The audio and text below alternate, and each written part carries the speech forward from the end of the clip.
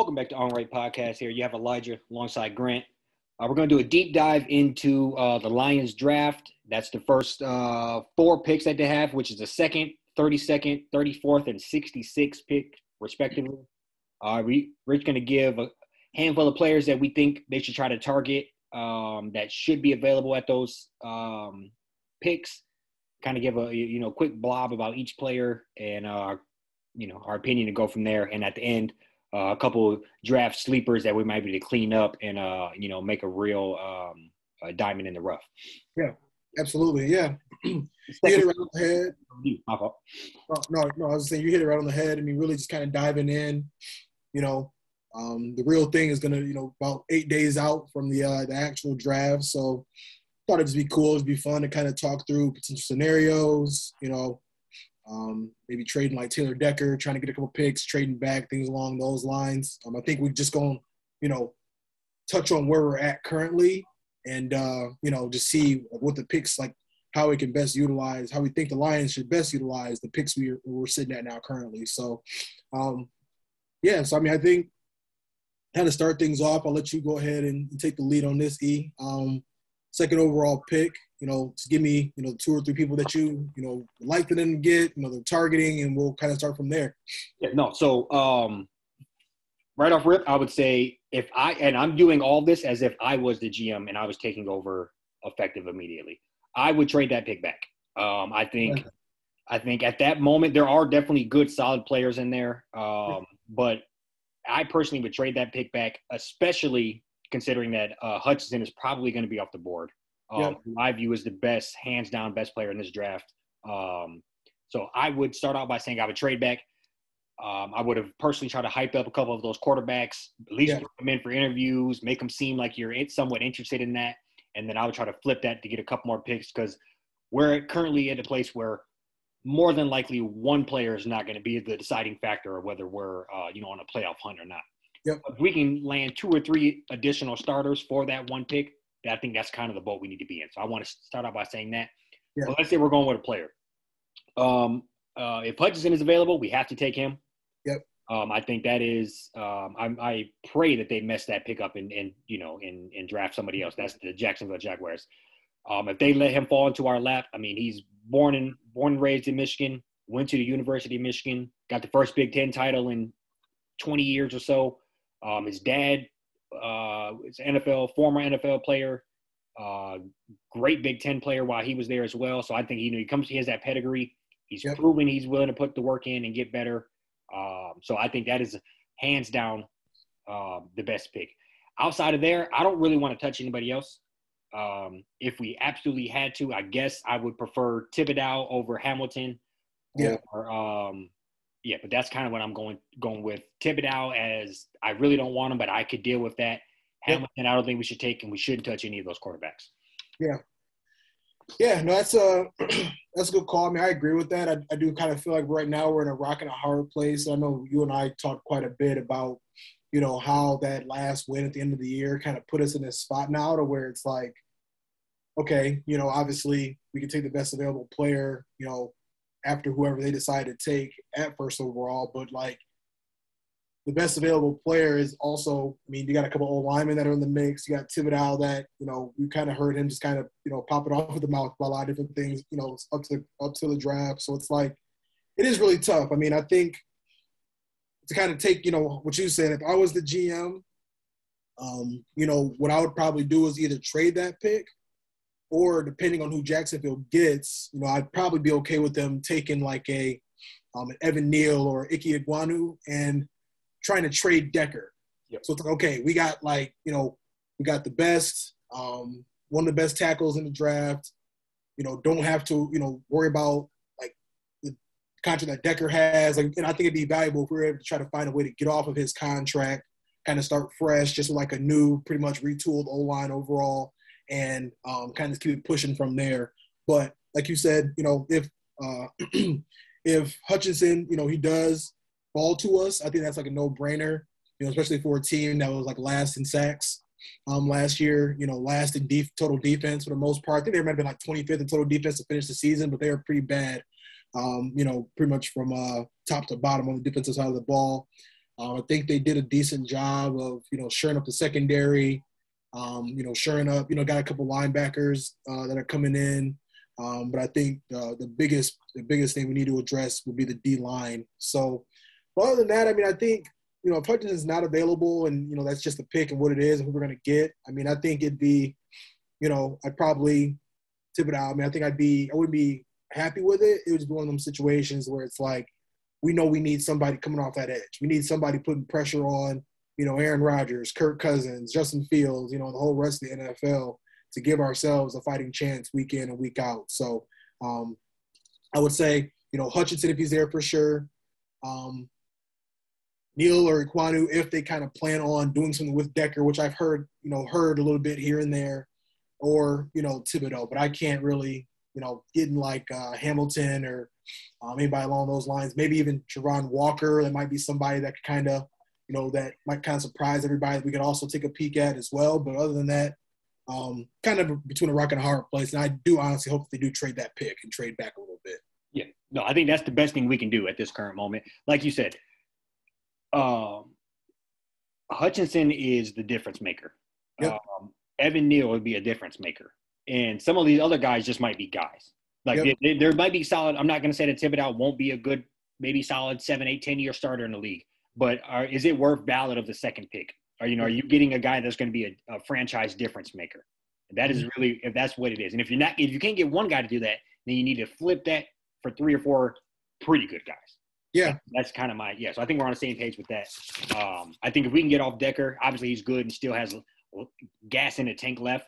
But if we can get off him before that becomes an issue and slide in a great young tackle, I think that's a win-win. I think we keep that line fresh and we do right by him as far as not cutting him in 2 years after we wasted the rest of his career, or not cutting him where he loses money or whatever. Just kind of a win-win for both parties, all 3 parties if you consider the player getting drafted. Yep. Yeah, I agree. Absolutely. With 32nd pick, I'm going to try to address the other a couple other needs that we have. Jordan Davis, if he's a big tackle from Georgia, if he's available there, I've seen him. It's kind of hard to tie down where. I think if a team falls in love with him, he could go before this. But it seems like it's definitely possible for him to still be available or in that mix around 32. Yep. I've literally seen anywhere from like 15 to like 45. So it's a big range for him. But I feel very confident that he could anchor your line, especially if you're going to go get a Hutchinson in that first round pick. I mean, you're looking phenomenal moving forward from there. Another person I have is Andrew Booth. That's a junior. That is a cornerback from Clemson. Yep. I think they've proven that they can put out good defensive players. They have a good solid program there, and they're constantly producing difference makers in NFL. Pretty solid conference. He's about 6 foot. Looks like he can play the ball pretty well. Good speed. That's a guy. Those are the 2 picks that I have for 32nd pick. Okay.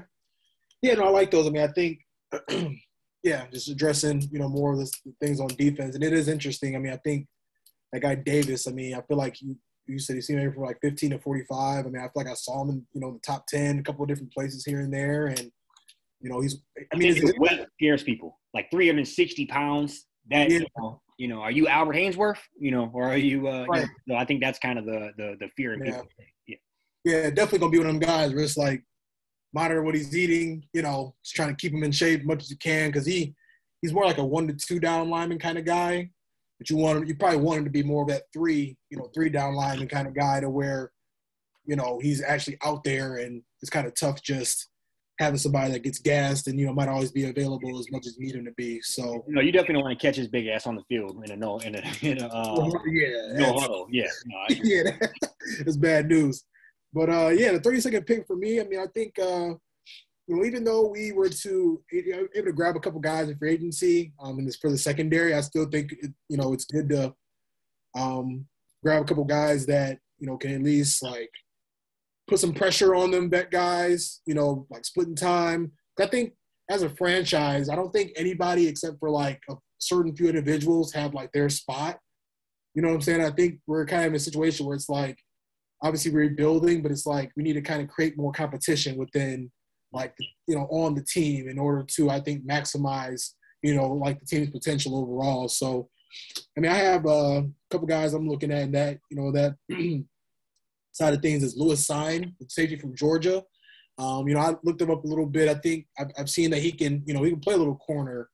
You're going to end up having a lot of packages where you got 5 DBs on the field. So it doesn't always hurt to have like your starting 4 and then like 1 or 2 or 3 guys that, can kind of rotate in and play the nickel, play in the slot, play safety here and there, or rover, wherever it kind of looks like for their defense. And I mean, that was a guy that like has made Michigan look, look like they were playing kindergarten. I mean, he just looked great against Michigan, looked great in the championship game, played in the SEC. Not really much to, you don't really have to make much of a case for him. Another guy I have is one of the hometown guys, Dax Hill. I mean, I've definitely seen his name come up quite a bit in that, like, 25, 29, like 30, 33, 34, 35 range as far as where he might be going. He was in Detroit's backyard. I mean, we've watched him, definitely not scared to come hit people. I like him because he can cover tight ends like pretty well, and he can, they can match him up with a Kelsey or match him up with a Waller, and he can maybe like develop into that down the road to where he's just kind of like a, bigger, like in the box, more type safety, but he can also have some solid cover skills to be able to sit on them bigger receivers. If we, that's something I think we could definitely use and be valuable, especially in the league today. And then another guy is Khair Elam. He's, another cornerback, safety, DB from Florida, I should say. SEC guy, like I said, SEC guys, I mean, you don't really have to tell me a whole lot, best competition every week. Yeah, right. Yeah. I mean, you wouldn't even, if you were bad, you wouldn't even been on the field. You know what I mean? Like, it's not, they're not. Yep. What I like about all 3 of these safeties is just like, you're just bona fide, they'll come hit you in the face. They can cover, just very, aggressive, like individuals in the secondary. And I feel like that's what you need, especially in this league now where it's literally like a track meet. Like every game is a track meet. Is everybody 4 receiver sets, stop it if you can. So I think that's definitely something that they could address at that pick for sure. 100%. So the Lewis Shine, I had him for my 34th pick. So I think right there in that ball, I think he's good. I remember he stood out to me in that play in the college football playoff as well. And obviously playing Alabama the following week, it just stood out to me a lot. So I watched a little bit of his tape, maybe like a little 2-minute highlight tape today. And there's not a whole lot more you could want to see. So I definitely second that pick as well. Yeah. Okay. So moving forward, just with the 34th pick, I think, it's an interesting spot to be in, having those basically almost back-to-back picks. As long as the guy you fall in love with don't get snagged in between, you're doing pretty well. So I switched it up a little bit on this one. I have Sky Moore, which is a Western Michigan receiver. Yeah. I know we have to get more explosive on the offense. The first 2 picks, I went defense. So this would kind of be to open it up a little bit. Get a partner in crime for St. Brown, and just kind of. I watched his highlight tape today. I'm not going to act like I knew who he was a couple of weeks ago even, but I watched his highlight tape. He looks very good. He had 1,300 yards, 95 catches, 10 touchdowns. He just looked very solid. I looked at some of his stats for some of the Power 5 teams, and he showed out in those games as well. So I kind of think, in particular, you always find a phenomenal receiver somewhere in that, like, this ballpark, and right off the first round, heading into, like that 30 to 60 is where you find a lot of them TOs, Tariq Hills, those type of guys that may didn't go to the biggest schools, maybe didn't have whatever, but they're available in those ranges. So I think that's where you get a phenomenal pick for where you're at. So that's one of the first guys I like. Definitely think you should look him up. I have, and then lastly, because I have the corner, my third one on this one will be Quay Walker from Georgia, another linebacker. I think if we were to do that, that is just shoring up that defense. Like you said, there's a track meet every week, getting versatile guys. If you have the worst offense in the world and the best defense, you're probably still going 8-8. So I think that's kind of the mindset I think we should have. It's just that you won't be to score on us, I guess. So those are the 3 players I kind of like at this this time. I definitely think this is where you could get a receiver, a value receiver, and be able to do something. And maybe have another special player on your hands like St. Brown. Yep. And he was probably taken there in that 30 to 60 range. Yeah. Who do you think? I said St. Brown was probably taken there in that 30 to 60 range last year. Yeah, I think if I'm not, at least second, third, late second, early third, something like that. Yeah. No, those are good call on all of those. I mean, I'm pretty much in the same ballpark as you with that 34th pick. So for me, I like Nakobe Dean. Yeah. If he's there, I don't think he will be, but I think so my thought process is if a guy like him is there, I think we should definitely look at him. If he's not, then I feel like, we got to just kind of prepare this offense for that next individual at quarterback that's going to come in, next year, whatever that kind of looks like. So I went with either John Mechie, Christian Watson. John Mechie, I mean, I feel like, he probably would have been a first rounder. He tore his ACL back in December. ACLs don't really scare me anymore, how they used to, kind of scare, me or anybody else as far as just coming back from them.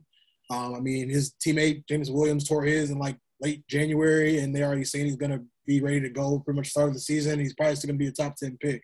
So I feel like Mechie, he's one of those guys. He's kind of like your St. Brown in a sense, but I just like, that Bama pedigree, more like a possession receiver, tough. I think it's just important for us to try to load up on as much talent for how cheap, in a cheap way. You know what I'm saying? I don't think I'm glad that we got DJ Shark and didn't pay him a whole bunch of money. I'm glad we don't have any receivers with these big, $25 million a year type deals. But with that being said, I feel like we do have to, try to grab a receiver early just because a lot of these other receivers are going to go top 15, top 25 just because a lot of these teams don't want to have to get in a situation where they feel like they need to pay a player a ton of money, a couple years from now. They'd rather have a kid on a rookie contract. And then my other guy I think will be a good pick here is Christian Watson. I was able to watch some film from him, in the Senior Bowl. He's a small school guy, North Dakota State. I mean, they got some players in the league. We know who they are. They definitely – I think they got the respect that they deserve for being, just one of those very quality 1AA type teams. 6'4", 210, Yeah, actually, he's on my list too, actually. Yeah, great hands. I mean, can run. I just like them guys where it's you don't feel too bad about kind of taking a shot on a guy like this because a lot of these kids nowadays. I mean, they're playing in 7-on-7s from 8th, 9th grade on. I mean, I feel like it's it's kind of easy for them to they're like puzzle pieces at this point. Plug them in, they can catch 50, 60, 70 balls. 500-600 yards, 8-9 touchdowns, 3, 4, 5 touchdowns, that's a win. Is if you can get a guy to come in and kind of give you that type of production, especially at the 34th pick, in my opinion. No, I agree. It's crazy. So I'm not. If you have another pick, I'm not gonna talk too much. But I have him on my list too. So I he's another one of those players that I've seen in a very wide range. Yep. Of where. So he could be one of them guys that a team fall in love with. And take, like you say, with the 34th pick, or I could see him lingering around for a while, due to different things. So I do think that it depends on if those receivers start flying off the board, right? He'll clearly move up because out of need and desperation. But if Drake goes 9 or Drake London goes 9, it's the floodgates are open. Yeah. I agree. So no, it's funny you had him on there. So yeah, good deal. And were you down 34th? Yeah, that was it. Just I like those. I like those.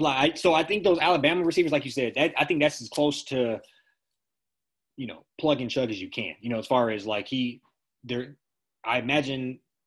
I mean, do any of them Alabama receivers not work out? So I just feel like they're, It's not like the running backs where they kind of fizz out, I guess. But the receivers seem to be NFL ready.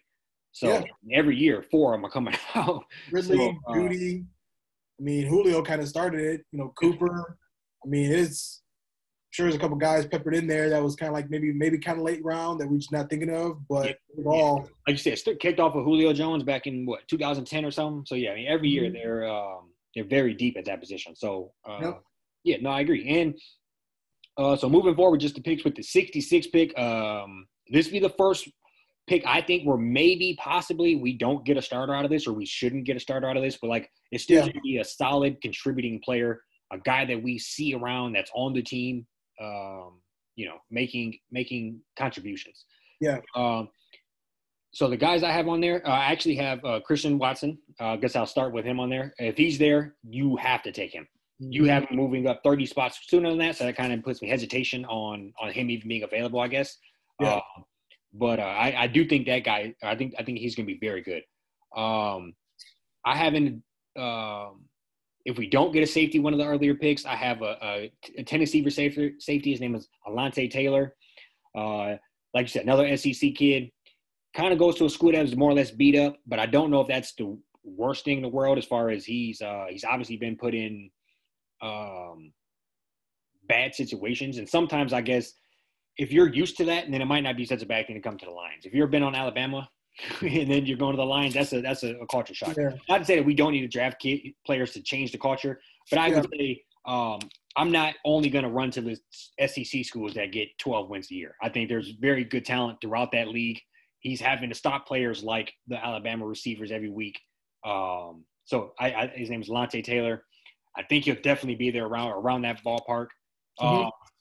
Another guy, and I already forgot his name. We talked about it before this, but his name is Daniel Falafe from I was going to butcher it either way. I forgot it halfway through. From Minnesota. I mean, I think if you're in the Big Ten, you know this man. I think he's the biggest tackle to probably ever play in the Big Ten. That does somewhat scare me a little bit, but he wasn't entirely abused. He's not overly slow. He's not, he was playing players like Hutchinson and Ajabo and whoever else might have been throughout the league over the last 4 years. So I think he's coming to play. And if he's there, regardless if he's the biggest man in the world, I think he could be very solid, especially as like fourth round, somewhat project type player where, he might need to work on a couple of things, footwork or strength or whatever the case may be. But I think a couple of years from now, he could be on your line, help anchor that. That's the guy that I'm kind of interested in. And I like that because, kind of going back to them potentially trading Decker. I mean, if this is somebody they potentially just love, you know what I'm saying? Whether they grab him and maybe not early second, but it's like if it is coming day 2, day 3, and he's available, you're kind of like, all right. I mean, we can get off Decker for like a future second round pick, or maybe like another pick in this draft or 2 picks in this draft, something along those lines. I wouldn't be mad at it. I love the fact that we could do like that and then throw Sewell at left tackle, and then kind of just take the pressure off of this guy, because I'm pretty sure he played left tackle in Minnesota. Yeah, you did. So I just looked it up in the combine. He was 6'9", 379. That's crazy. So that's a behemoth. But I think in this type of range is where you would take a flyer on somebody like that. Yep. A flyer on a Christian Watson or somebody where you're going to roll the dice, high risk, high reward. You don't roll the dice earlier in the draft. This is when you try to do that. So yep, I agree. Yeah. My 66 picks, or who I think they could target at 66. So I got this guy named Darian Beavers. So he played for Cincinnati, and they had like a top 5 defense. And I think for me, was kind of just looking at their team over this past season, and just I don't know. I wouldn't say I'm like rooting for them. It was more just like, can they get into the the Final Four? Like, can they kind of like keep the intensity up to find their way in there? And I mean, I'm just so impressed with what that defense did against Bama. To where I'm like, why would I not want 3-4 year starter, was on that type of defense, was able to play with one of the best teams in the country, pretty tough. He's more kind of like he can put a hand in the ground, he can stand up. I think just nowadays, the NFL, you kind of want multiple big, long, rangy type defenders that can maybe go in coverage for you a little bit, blitz, come off the edge, just play the run. Yeah, you can't be a one-trick pony no more. You can't be right. One of my favorite players historically, Sean Lights Out Merriman. You can't do that. You can't be you pay me to go get the quarterback. You know what I mean? You get that. Those positions are kind of dying off. You have to be versatile, or they're gonna. Yep. The offenses are getting too good. They'll find a way to expose you. Right. Yeah. So I Absolutely. agree with that. And I was impressed with that team as well. The Cincinnati team. I mean, they beat most teams handily this year. Played Alabama tough. They got one of the best cornerbacks coming out of the draft. So I think they show that they're legit. So I wouldn't be too afraid of drafting some of those players. I almost threw their quarterback on the list. Sure. Yeah. So he almost made the cut, but not quite. But I say all that to say I wouldn't be shocked if he wasn't solid also. Yeah. Only thing with Ritter is like, I mean, obviously he'd be younger than Goff, but like, and I could be totally wrong with like my evaluation of him. Like he reminds me of like a Mariota, and like, but then when I kind of like look at him, I'm just like, how much more better is he than Goff? You know what I'm saying? Like, what, like, and not like a knock on him. I just like you with Willis, you see like the incredible athleticism. You know what I'm saying? And just no, I agree. Did you do the 66 yet? Not yet. But I mean, it's cool. No, so I didn't want to get off too far off the beaten path. You're good. No, so I agree with you on that. I guess I would say, I don't know. It's just, I don't. I'm not big on touching any of these quarterbacks. Right. I don't know. I guess if I had to bet on one, I bet you. I feel like I don't know why. I feel like Sam Howell's probably not Sam Howell. Yeah. Matt Corral is probably the best quarterback of the list. I like both of those guys. Yeah. So I think. Yeah, I don't know. If I had to say, I probably would put my money on Matt Corral being the most legit of all of these guys. I don't know. I don't know if any of these guys last year are even being talked about as first round picks. Right. And I think that's something you have to measure up as far as, are we moving them to the top because of the class they're in, or are they worthy of it? Yeah. And I think I agree with all that. I just feel like, as bad as we kind of want to just see a new guy under center, it's one of them things where it's like, I'm feeling okay with seeing Goff for, another year. And then it's like, let's look at maybe the Bryce Youngs and the CJ Strouds and any other. They seem much more legit, especially if you build this lineup, you go get a Christian Watson, you go get a whoever, and then you bring in these quarterbacks, and then you got something. I agree with you. Yep, and you never know, man. I mean, I feel like, I think one thing we always used to talk about was like trying to grab. I mean, it might be Tua's time I'd be up in Miami. You know what I'm saying? Like I wouldn't be too opposed to like getting a 1-year guy or something like that instead of taking, a shot on the quarterback overall. But I mean, that's just how I feel about drafts and overall. So, but I mean, I'm gonna go and jump back into my 66 pick and who I think they could kind of take a peek at. So another guy, the name is Nick Bonito. He went to OU. Playing in the Big 12. I mean, it's shootouts every week. I'd say that they probably mirror like what the NFL kind of looks like. They probably see what the NFL looks like more than like any other school, like in the country. I feel like the Pac-12 or the Big 12 image or NFL the most. Yeah. Right. Yep. Just 4 or 5 wide. I mean, he's a edge guy, 4-year guy. Oklahoma always has like their defense is always kind of like above average, but always have one like stud that is just like, all right, like we're probably not gonna want really anybody else on that team, but we'll definitely take like this guy that's been raising the most havoc. And I watch a few games and always kind of see him in the mix, from a defensive standpoint. And then my other person that I would maybe just want to take a flyer on there would be David Bell. He's a receiver from Purdue. Yeah. He went nuts against MSU. Big Ten guy. I'm always gonna be big fan of Big Ten guys, root for Big Ten guys, and I just think like once again it's going back to like just getting that seat warm and just making that seat as comfortable as possible. For whoever is going to be that next quarterback, whether that's a rookie or just like a somebody that they trade for down the road. And I feel like you can.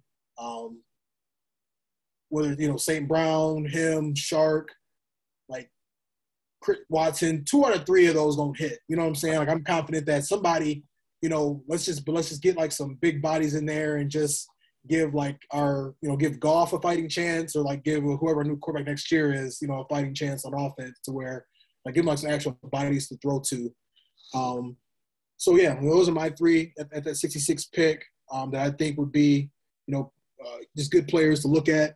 So, yeah, I know we were going to talk a little bit about just a few sleepers, kind of wrap things up. So who do you think would be some players you kind of like them to, I wouldn't even say maybe even for the Lions, the people that you just think, what I'm saying? I wouldn't say – I mean, I check my GM hat off. These are just guys that I think are going to be third, fourth, fifth round picks that are going to be I don't want stars, high producers in the NFL. In no particular order, I kind of just rattle them off. From Iowa State, his name is Charlie Kohler. He's a 6'6", 270-pound tight end. Yep. He had 62 catches, 750 yards, six touchdowns. I watched his highlight tape. For some reason, in both football or in basketball in particular, I tend to watch Iowa State a lot. They're a school that, for some reason, when they're on, I happen to throw them on. I happen always watch them play Texas. I watch them play whoever, Oklahoma. Those are teams that I happen to watch them a decent amount. Secondary, second pick in this one would be Kirby Joseph from Illinois. He's a safety. Watched him play a handful of times versus Michigan. Watched him play a handful of times just throughout. I think that's just a solid Big Ten safety. Yeah. Somebody I wouldn't be shocked if they're making a name for themselves in NFL. I had Christian Watson on here, and then we don't got to talk about him again. And then lastly, I had Hassan Haskins from Michigan. Oh, yes. Yeah. So I think, we know we've seen him probably damn near every carry he's had at Michigan. He's the truth. I think he's going to make a name for himself in the NFL. Whoever takes him, that's their starting running back in a couple of years. I'll be willing to bet. Yep. Yeah. I'll start wherever you finish. I had Hassan Haskins. I felt a little disrespected. They had like the top 10 best running backs that they thought were in this draft, and he wasn't one of them. But then they even had the nerve to throw some guy from like BYU in front of him. And I just feel like he might. I would say you want to talk about like the top two performances in college football from the running back perspective. It's probably, unfortunately, Kenneth Walker going off for, whatever he did against Michigan. Mm-hmm. And then I would say it's after that, or along with that, it was Hassan Haskins beating, a rival for the first time in a long time, and also, scoring 5 touchdowns, 150, 180 yards. So that's somebody that I'm like you said, whoever decides to grab him, I guarantee you put him in on 3rd and 2, 3rd and 3, 4th and 1, 4th and 2. He's going to get you a first down. That's literally all he did, like, for Michigan, on top of just being like that bell cow, and really, really took over when Blake Corum went down. So that's definitely one of my sleepers. I feel like he'll be literally right in that 3, 4, 5th round range. Yep. So I'll take a shot on him and fall in love with him. My second sleeper, his name is Damon Clark. He went to LSU. He was our leading tackler. I'm a big, pretty big LSU fan. And they're known just like, they're like, the Bamas and the Clemsons of the world. They're always be pumping out a whole bunch of talent. They got like, I think, one reason why that, a guy like him isn't even higher. He's a little undersized. And LSU wasn't really that great this year. Yep. But just a tackling machine. And I feel like, he a backer? A linebacker? Yeah, yep. So he just tackling machine. Can cover ground, very well. I don't, wasn't really crazy about what I read as far as like him in the past, covering the pass, but like you said, it's one of these guys you can just take a flyer on him. At worst, he'll be like one of them first, second down type guys that just stuffs the run. Probably develop him to be a little bit better in the pass. But yeah, and then my last guy, his name is Justin Ross. He was a receiver at Clemson. Yeah, so he was talked about being like top 15, top 20, before he came out, but he had a pretty bad like neck injury, and he was able to get cleared and got everything squared out, missed the full season. And like you said, this is one of them guys where it's like if it's 4th round, 5th round, you just want to take a stab. He played with Trevor Lawrence. He's played in a great program for 3 or 4 years. I wouldn't be whoever grab him, that might be a potential guy that could make a very quick and early impact. Big guy, one of the more like them jump ball, like red zone type frame. Yep. Individuals I think could make a little bit of a splash. No, that's a good one. So I know of him very very well. He definitely stood out to me when I watched him play. And somebody like him, obviously a neck injury is scary. But on top of that, your production is going to go down when you lose a Trevor Lawrence. You know what I mean? Or and everybody else. They lost Travis Etienne, and I mean, you know, when all of that stuff happens, you're now the spotlight guy, and you coming off a major injury and all that. So I'm entirely imagine him to have a bounce back year and not. Shut up, Saint. Yeah, my bad. That was tripping. Yeah, no, you're good. I was like, you had to say something eventually. I knew it. But yeah, no, I think with Ross, like I said, it's, you know, you definitely want to get all the medical information and really do your homework. And obviously, like, it's the game of football. Somebody get hit the wrong way, and you never know what could happen. But I feel like he was cleared in college to come back and play, you know, another season. You know, why not take a chance on him? And yeah, like I said, he definitely has the talent, and it was there because they was looking at him as being a first rounder at some point in time. So he might be able to get a former potential first rounder in the third or fourth round. You know, it could be a great steal for any franchise. No, for sure. And I think we've named a lot of good players. I think most of the players we've named today are very good players, not players that won't miss or, you know, aren't going to be like, damn, why the hell we draft him? And I think this is the type of safer, guaranteed starters, guaranteed production players that you need to go as far as our early draft picks. And as far as these guys, same. Yeah. As far as these ones, I think it's worth the flyer. You know, I think you go safe early on, and then you try to roll the dice, swing for the, you know, throw the Hail Mary later on. And you can afford to do that if you're hitting with your safe picks early on. You can afford to roll the dice on a guy that could be OBJ or he could be out of the league in a year. You know, I think those are calculated risk that's worth it. Yeah. Yeah. It's good to, like, you know, kind of see we're both on the same page as far as just like, it's like growing up the defense. You want to toy with offense. You probably should toy a little bit with, you know, the receivers, that 34th pick. And after that, it's kind of really just like, all right, best available, you know. And then we both kind of agree as well, just with that second pick. I'd like to, you know, maybe see that they could trade it. Kind of wish they would have already traded it. But, you know, this is also, you know, I've also heard this is one of them drafts where Jacksonville, you know, nobody really knows what anybody's doing. Jacksonville doesn't know what they're doing. No, so I'm just, you know, if we don't trade it, I'm just going to say a prayer that somehow Hutchinson doesn't end up getting drafted first overall. He lands with us. I think that's the best case scenario. No, I agree with that. That's the best case. If we're forced to pick Hutchinson, I wouldn't even, you know, I'd be overjoyed, actually. Yeah. Throwing the pitch out at the Tigers game, maybe that's writing on the wall there. Maybe they know something we don't know. You know, he wasn't down in Florida throwing a pitch at the Marlins game. So, yeah. No, I agree. Yeah, just a week away, less than, or a little 8 days away, and then we'll have we'll have new look Lions on our hands here.